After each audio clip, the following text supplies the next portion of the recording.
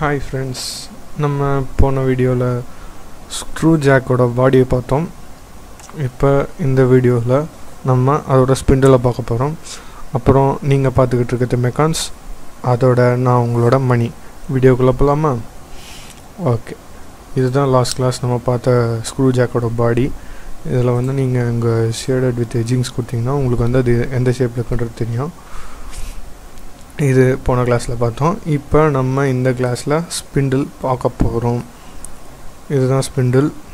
இதோட ஹெட்டில் ஒரு we shape நட்டு மாதிரி ஒன்று லாக் பண்ணி இதை வந்து ரொட்டேட் பண்ணோன்னா இது ஆட்டோமேட்டிக்காக ரைஸ் அப் ஆகும். அதனால தான் இதுக்கு பேர் ஸ்பிண்டில். இப்போ நம்ம ஸ்பிண்டில் டிசைன் பண்ண ஆரம்பிப்போமா? ஃபஸ்ட்டு நியூ கொடுத்துக்கோங்க. போன வீடியோவில் பார்த்துருப்பீங்க, இந்த டிஃபால்ட் டெம்ப்ளேட்ஸ் எடுத்துருங்க. இதுக்கான பேர் நம்ம என்ன வைக்கிறோன்னா ஸ்பிண்டில்னு பேர் வச்சுட்டு ஓகே கொடுங்க. பார்ட் டயக்ராம் தான். அதில் வந்து நமக்கு தேவை வந்து சாலிட் பார்ட் எம்எம்கேஎஸ். எம்எம்னா உங்களுக்கு வந்து millimetre, கேனா kilogram and seconds. Okay கொடுத்தீங்கன்னா நியூ பேஜ் ஆல்ரெடி க்ரியேட் ஆன மாதிரி ஒரு நியூ பேஜ் க்ரியேட் ஆகிடும். இதை வந்து நம்ம டாப் லைனில் வரைய போகிறோம். டாப் லைனை செலக்ட் பண்ணிக்கோங்க. ஸ்கெட்ச் கொடுத்துருங்க. ஸ்கெட்ச் கொடுத்துட்டு ஃபஸ்ட்டு ஒரு சர்க்கிள், இது அப்ராக்சிமேட்டாக வச்சுப்போம். டபுள் எஸ்கேப் கொடுத்துருங்க. டபுள் எஸ்கேப் கொடுத்துட்டு வந்து ஒரு 65 அவ்வளோதான். ஜஸ்ட் அப்படியே வெளில வந்துடுங்க. வெளில வந்துட்டு ஸ்டாண்டர்ட் ஓரியன்டேஷன் கொடுத்துருங்க. ஸ்டாண்டர்ட் ஓரியன்டேஷன் கொடுத்துட்டு எக்ஸ்ட்ரூட் கொடுங்க. எக்ஸ்ட்ரூட் வந்து டவுன்வர்ட் டைரெக்ஷனில் இருக்கிற மாதிரி பார்த்துக்கோங்க. அதுக்கு அந்த ஏரோ கிளிக் பண்ணிங்கன்னா டவுன்வர்ட் டைரெக்ஷனுக்கு போயிடும். இது டோட்டலாக 83 mm ஹைட் இருக்கும். அதனால் 83 நான் கொடுக்குறேன். 83 கொடுத்துட்டு திரும்ப டாப் லைனை செலக்ட், அதாவது டாப் சர்ஃபேஸ் அந்த எக்ஸ்ட்ரூட் ஆன பார்ட்டோட டாப் சர்ஃபேஸை சூஸ் பண்ணி ஸ்கெட்ச் கொடுங்க. ஸ்கெட்ச் கொடுத்துட்டு ஃபஸ்ட்டு வந்து ஒரு 22 mm சர்க்கிள், 12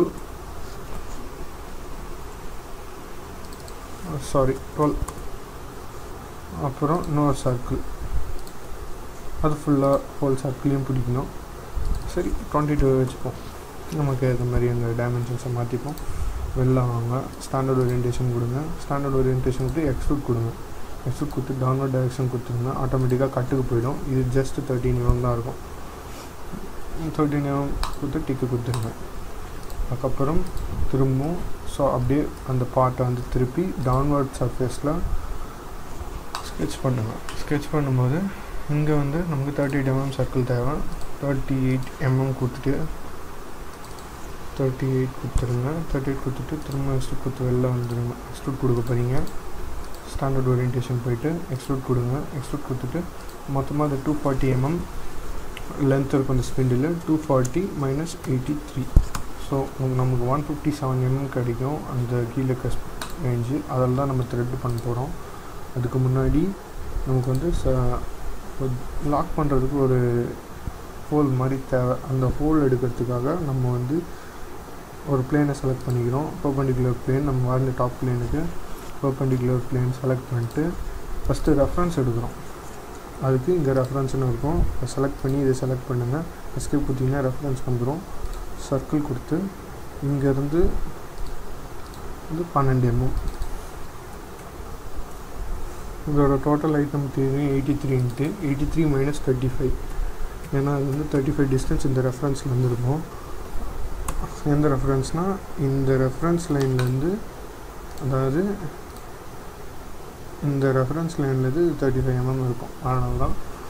தென் ஓகே கொடுத்துருங்க. ஓகே கொடுத்துட்டு வெளில வந்துடுங்க. வெளில வந்து ஸ்டாண்டர்ட் ஓரியன்டேஷன் திரும்ப எக்ஸ்ட்ரூட் கொடுங்க. எக்ஸ்ட்ரூட் கொடுத்து ஆட்டோமேட்டிக்காக கட் போர்ஷனில் தான் இருக்குது.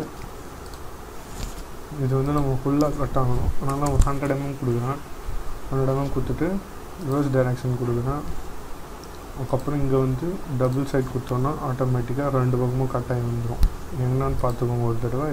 இந்த ஆப்ஷன் எக்ஸ்ட்ரூட் சிமெட்ரிக்கலி அப்படி சொல்லி டபுள் சைடு எக்ஸ்ட்ரூட் பண்ணிக்கோங்க. ஓகே கொடுத்தீங்கன்னா ஆட்டோமேட்டிக்காக உங்களுக்கு அந்த கட் வந்தது தெரியும். திரும்பவும் இந்த பிளேனை செலக்ட் பண்ணிக்கோங்க. செலக்ட் பண்ணிட்டு திரும்ப ஸ்கெட்ச் ஆப்ஷன் போயிடுங்க.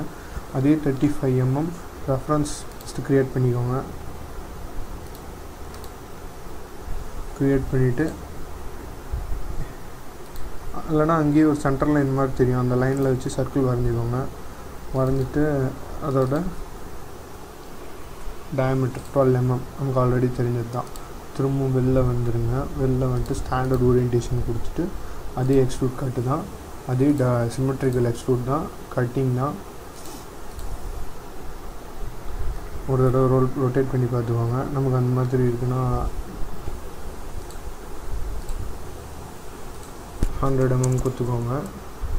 கரெக்டாக கட் ஆகிடும். கட் ஆனதுக்கப்புறம் ஸ்டாண்டர்ட் ஓரியன்டேஷன் போய்ட்டு டாப் சர்ஃபேஸை செலக்ட் பண்ணி அதுக்கப்புறம் அங்கே ஹோல்னு ஒரு ஆப்ஷன் இருக்குது. இந்த ஹோல் ஆப்ஷனை கிளிக் பண்ணுங்கள். கிளிக் பண்ணிவிட்டு இது எந்த மாதிரி ஹோல்னால் நமக்கு வந்து ஸ்க்ரூ டைப் ஹோல் வேணும். அதுக்கப்புறம் ஐஎஸ்ஓமெட்ரிக்கு வந்து M12 வச்சுக்கோங்க. M12x1 ஒரு தள்ளியிலேருந்து ஒரு பார்த்துக்கோங்க. அப்புறம் 35 mm டெப்த் இருக்கணும். இப்போ இது வந்து பிளேஸ்மெண்ட்டில் கரெக்டாக சர்ஃபேஸ் வந்து எடுத்துக்கிச்சு. கோஆக்சியல் அப்படின்ற ஃபார்மேட்டில் இந்த ஆக்சிஸ் கண்ட்ரோல் பிடிச்சிக்கோங்க. கண்ட்ரோல் பிடிச்சிட்டு அந்த ஆக்சிஸை செலக்ட் பண்ணிங்கன்னா ஆட்டோமேட்டிக் அந்த சென்டர் போய் ப்ளேஸ் ஆகிடும். நீங்கள் டாப் வியூவில் போய் பார்த்தீங்கன்னா தெரியும், டாப் வியூவில் பாருங்கள் அந்த மாதிரி ஆகிடும். இல்லைன்னா இன்னொரு தடவை கூட காமிக்கிறேன். இந்த மாதிரி இருக்குது. நம்ம கண்ட்ரோல் பிடிச்சிட்டு இதை கிளிக் பண்ணோடனே சென்டர் பாயிண்ட் வந்துடுச்சு. அதுக்கு முன்னாடி எல்லாமே இங்கே வந்து கோஆக்சியலில் இருக்கணும், லீனியரில் இருக்கக்கூடாது. கொடுத்துட்டு டிக் கொடுத்துருங்க. டிக் கொடுத்துட்டு ஃப்ரண்ட் வியூ போய் பாருங்கள். உங்களுக்கு கரெக்டாக அந்த ஸ்க்ரூவோட ட்ரையாங்குலர் எட்ஜ் வந்து இந்த சர்க்கிளை டச் பண்ணுற மாதிரி இருக்கும்.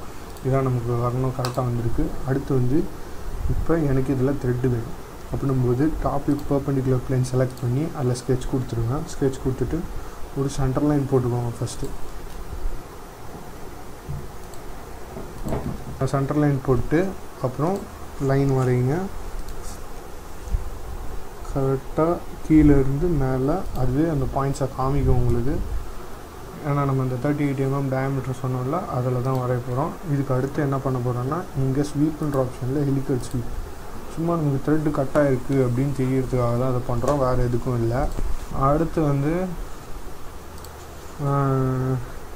இந்த இடத்த நல்லா ஜூம் இன் பண்ணிக்கோங்க. இது வந்து ஆக்சுவலாக இந்த நம்ம சிமெட்ரிக்கல் எக்ஸ்ட்ரூட் கொடுத்துருந்தோன்னா இந்த லைன் வந்து இங்கே மீட் ஆகிருக்கும், இங்கே ஒரு வயலட் கலர் லைனோட மீட் ஆகிருக்கும். அந்த பண்ணாத்தால் இந்த மாதிரி இருக்குது. நீங்கள் வேணால் ட்ரை பண்ணி பாருங்கள். வரலைன்னா நான் எனக்கு கமெண்ட்டில் வந்து சொல்லுங்கள், நான் உங்களுக்கு திரும்பி பண்ணுறேன். ஒரு சர்க்குலர் எடுத்துக்கோங்க. சர்க்குலர் கமாண்ட் யூஸ் பண்ணி ஒரு சர்க்கிள் க்ரியேட் பண்ணிக்கோங்க. அது 3.5 mm கரெக்டாக எக்ஸாக்டாக 3.5 mm இருக்கிற மாதிரி செட் பண்ணிக்கோங்க. செட் பண்ணிவிட்டு டிக் கொடுத்தீங்கன்னா உங்களுக்கு ஆட்டோமேட்டிக்காக அந்த ஹெலிக்ஸ் ஃபார்ம் ஆகிறது தெரியும். ஸ்டாண்டர்ட் ஓரியன்டேஷன் போய்க்கோங்க. நமக்கு பிச்சு 7 mm. இது நமக்கு மேலே வரணும் அப்படின்னா இங்கே ஒரு ஏரோ மார்க் இருக்குது பார்த்தீங்களா, அதை கிளிக் பண்ணிங்கன்னா ஆட்டோமேட்டிக்காக மேலே வந்துடும். இப்போ எனக்கு கட் எடுக்கணுன்றதால நான் அந்த ரிமூவ் மெட்டீரியல் ஆப்ஷனை கிளிக் பண்ண உடனே கட் எடுத்துருச்சு. இப்போ இதுக்கப்புறம் என்ன பண்ண போகிறோன்னா சாம்ஃபரை செலக்ட் பண்ணிவிட்டு இந்த எட்ஜையும் கண்ட்ரோல் பிடிச்சி இந்த எட்ஜையும் செலக்ட் பண்ணிக்கோங்க. கண்ட்ரோல் பிடிக்கலன்னா நீங்கள் தனித்தனியாக சாம்ஃபருக்கு வந்து டைமென்ஷன்ஸ் கொடுக்குற மாதிரி இருக்கும். இப்போ நான் 45x D அப்படின்ற ஆப்ஷனை செலக்ட் பண்ணிட்டு டி வந்து 10 கொடுக்குறேன், 10 mm கொடுக்குறேன்.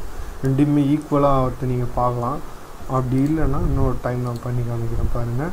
சாம்ஃபர் கொடுத்துட்டு நான் கண்ட்ரோல் பிடிக்கல, டிபைடியை வந்து 45Dன்னு மாற்றிட்டேன்.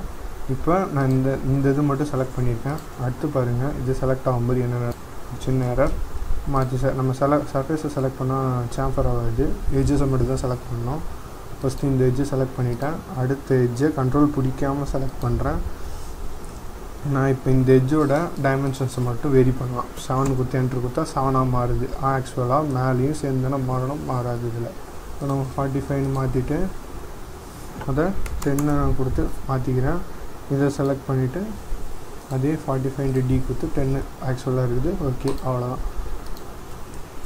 That's all. ஸ்பிண்டில் நம்ம வந்து முடிச்சிட்டோம். ஆக்சுவலாக நமக்கு வர வேண்டிய ஸ்பிண்டிலும் இதுவும் ஒரே மாதிரி வந்து விட்டது. ரெண்டும் ஒரே மாதிரி வந்துருச்சு. That's all. இந்த வீடியோ உங்களுக்கு பிடிச்சிருந்தா கமெண்ட் பண்ணுங்கள், லைக் பண்ணுங்கள், ஷேர் பண்ணுங்கள், கூட சப்ஸ்கிரைபும் பண்ணுங்கள். தேங்க்யூ.